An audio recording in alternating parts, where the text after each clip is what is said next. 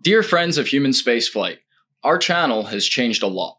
This is the first episode provided to you by the new team, and last week I introduced myself and a lot of you responded saying that I needed to stop looking away from the camera. Thanks to our good friends at the Video Production Academy, we now have the equipment to keep my eyes squarely on you, the audience, because for some reason, some of you folks like to have me just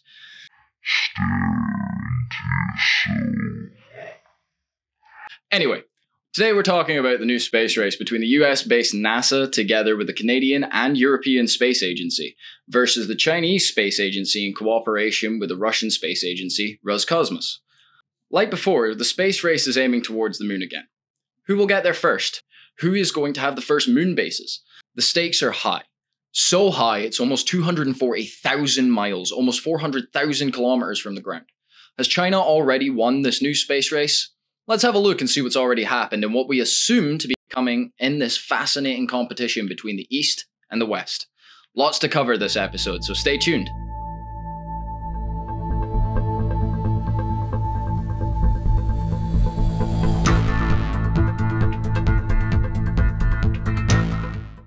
A space race between the United States and its opponent. Sounds familiar, right? We have seen this once already, or at least you could hear and read about it as it happened many decades ago. The USSR was the competitor of the US then. They won the first matchups by sending the first satellite in 1957 and the first cosmonaut Yuri Gagarin in 1961 to Earth orbit. It was a complete shock and a big shame for the Western world. After Kennedy's famous speech, they started to work incredibly hard to overtake their Soviet competitors and send astronauts to the moon first. And they succeeded. In 1969, Buzz Aldrin and Neil Armstrong stepped onto the surface of the Earth's orbiting companion. All this happened over 50 years ago. Since then, we humans have been stuck in the proximity of Earth in the low Earth orbit region for decades. We built several space stations, space shuttles flew, but for the real space nerds, it just took way too long. No one ever flew over the altitude of 600 kilometers. Our long wait is over. At last, it has been decided that men and women of the planet Earth will return to the moon. The program is called Artemis. The main actor is NASA. But this time, the ESA, the CSA, and even JAXA, the Japanese Space Agency, is taking part in this epic journey. Okay, great. Let's go, as they say. But how fast? And I'm not talking about trans-lunar injection velocity here to send a spacecraft to the moon. Remember, JFK presented the moon program announcement speech in 1962.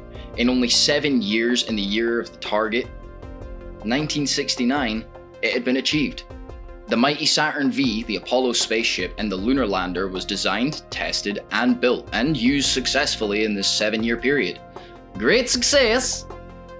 Russia, however, failed with their N-1 rocket after the tragic early death of Sergei Korolev. So they lost the race. They lost so badly that they never even landed cosmonauts on the moon. And how about Artemis, the mythological sister of the Apollo program? It is based on the previous Constellation program, which was started in 2005. In 2009, President Obama put the Constellation on hold since it didn't have enough funding. A year later, in 2010, Barack Obama proposed to stop the non-Orion parts of the Constellation, the Ares launch vehicle, and initiated development of a new heavy launcher by 2015, at a cost of $6 billion and a planned crewed mission to Mars in 2030. So, the Artemis program was started. The Space Launch System, was created, now on paper at least. Now we jump a mere 7 years and arrive at the year 2017, when President Trump re-established the National Space Council and kept the plans ongoing from the Obama administration. Later that year, Donald Trump signed the Space Policy Directive 1, aiming humans to return to the moon and then go on to Mars, to enable human expansion across the solar system and to bring back to Earth new knowledge and new opportunities. It was at this time that the Lunar Gateway and Human Landing System programs were also put forward. Do you remember this? Constellation started in 2005, Artemis started in 2009, and in 2017, the US didn't even yet have a proper launch vehicle to send astronauts to the moon. They must have felt that the program was ridiculously slow compared to the first moon program, so 2019 Mike Pence announced that NASA's moon landing goal would be accelerated by 4 years for a planned landing in 2024. That's a little bit better. This way, Artemis would achieve returning to the moon in 14 years. Twice the time of the Apollo program. With modern technology, with new materials, with modern computers and advanced science, not a great success. Borat would not be pleased. But at least it's something. But wait, the story's not yet finished. In 2020, the House Appropriations Committee rejected the White House's requested funding increase, leaving the human landing system a tiny $3 billion short. So, partially because of this, NASA later chose only the SpaceX proposal, the Lunar Starship, as the planned lunar lander for the HLS. New president, new directives. Even though the Biden administration endorsed the Artemis program, they also emphasized that Earth's observation and climate studies are more important and NASA should primarily work on those. Already, as February rolled around, the acting NASA administrator Steve Jurczyk clarified that the 2024 lunar landing goal may no longer be a realistic target. Damn. That hurts. By not choosing the Blue Moon lander, dear old Jeffy protested to this, and so whipped the lawyers of Sioux Origin into action, attacking NASA, and it caused another significant delay of the HLS program. Between April through November, NASA couldn't work on this project. The funding could not be transferred to SpaceX. Eventually, the judge dismissed the lawsuit and NASA won. So, the current planned landing date is 2025. 20 years from the birth of the constellation, 15 years from the beginning of Artemis. Yet the latest scuttlebutt seems to be about the delay of the launch of Artemis 1 again.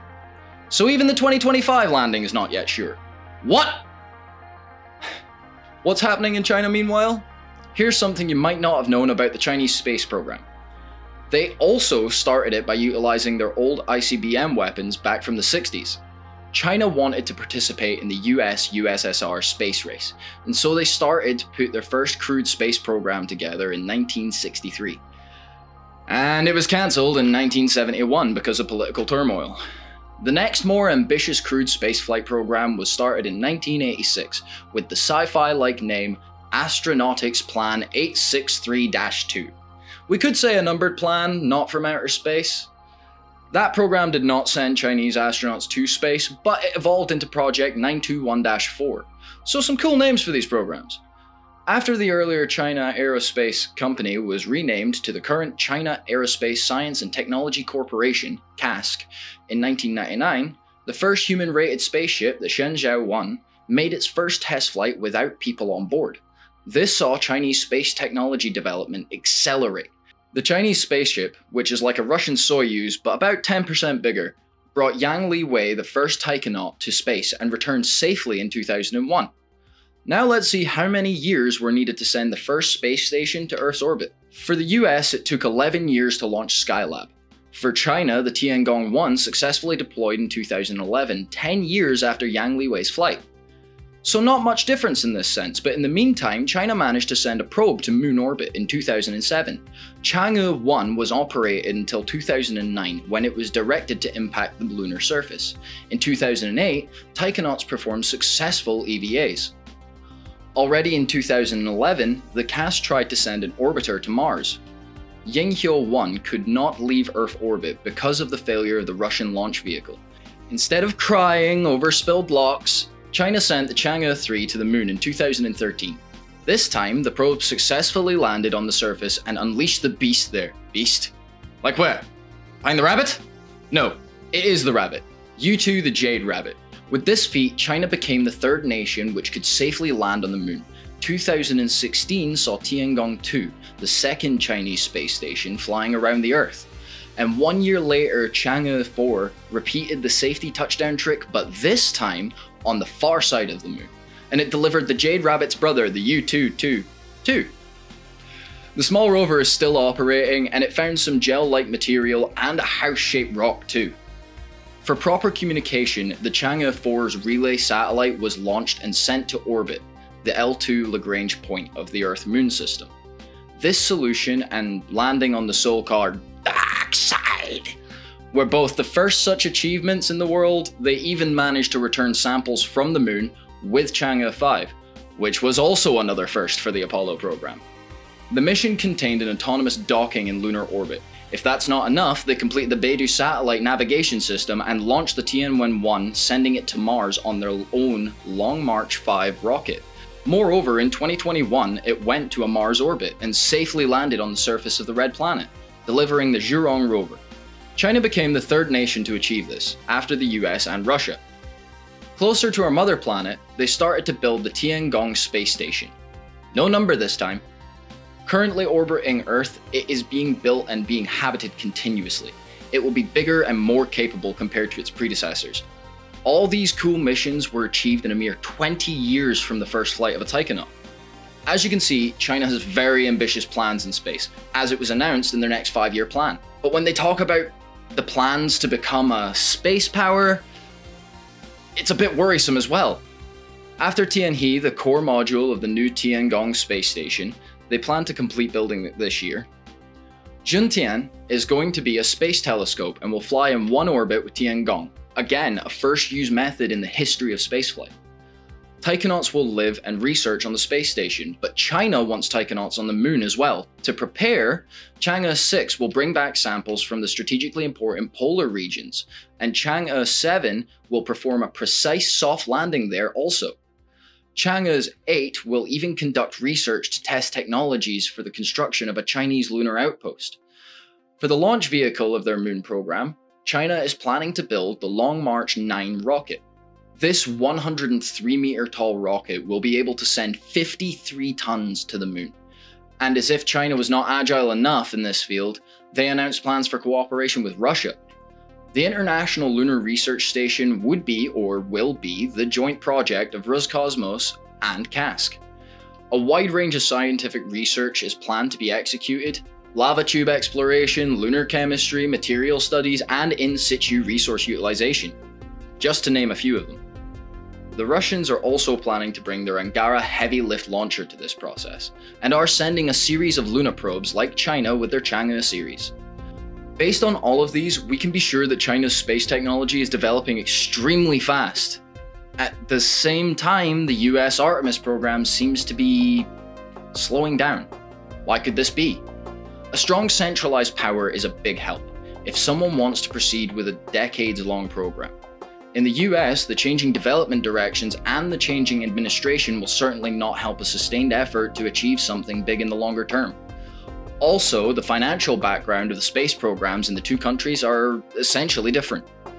In the US, it's almost a work of art to ensure that the different decision-maker organizations are providing the needed support for the projects. There were some people who did it very well. In China, if someone is in a high enough position and has a strong enough will, and we can definitely see examples of this, the funding of a long and expensive project is pretty much safe. And there are darker sides of the Chinese situation: rocket first stages falling on cities, uncontrolled re-entry of other Chinese rocket stages, and the anti-satellite tests which caused long-lasting danger in Earth's orbit. Though, to be fair, ASAT tests were performed by the US, by Russia, and by India as well. Anyway, we must admit the development of Chinese space technology is accelerating, whilst the Artemis doesn't seem to be quite running in the 90s. Who will win? We don't know yet, but the following years will be extremely fascinating. For us, for the friends of human spaceflight. So, I wish you all the best. Stay safe out there, say no to war, and on to the future. Already is Fabe. With this feat, China became the third nation which could safely... Iran?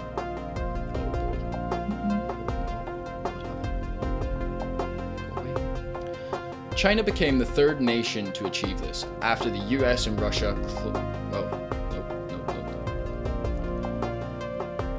China became the third nation... I didn't give you a Baran.